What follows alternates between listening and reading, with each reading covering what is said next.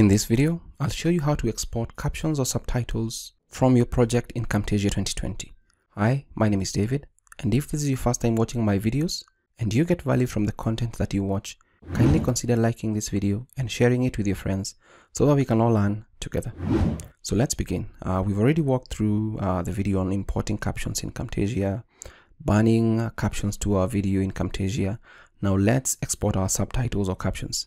The reason why you may want to export the captions is because you want maybe to add it as a closed caption file to your project in YouTube, which boosts on YouTube SEO, or maybe you just want to repurpose the subtitle or caption into a blog post or a text file.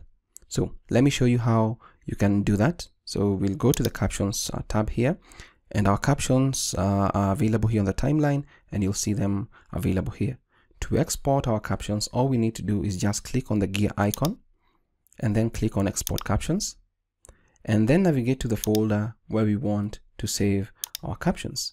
Now, once you get here, there are two options or two formats you can save your captions as: SubRip caption files or SAMI caption files. And SAMI caption files are caption files that are supported by Windows Media Player, but SRT are supported as well.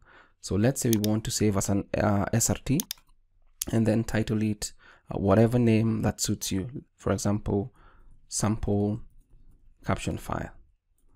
Let's call it that, and then just click on save. Once you click on save, you can navigate to the folder with the subtitle that you want, and here is a subtitle.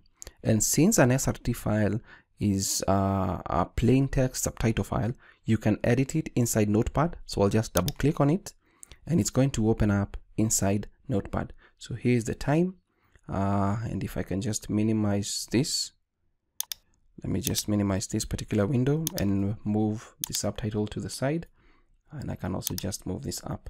So if we look at it, you'll notice that the first section is blank, and then we have from this particular section, and then we continue another blank one, we continue etc. So it's going to export with all the time codes and the numbers available as they appear inside Camtasia.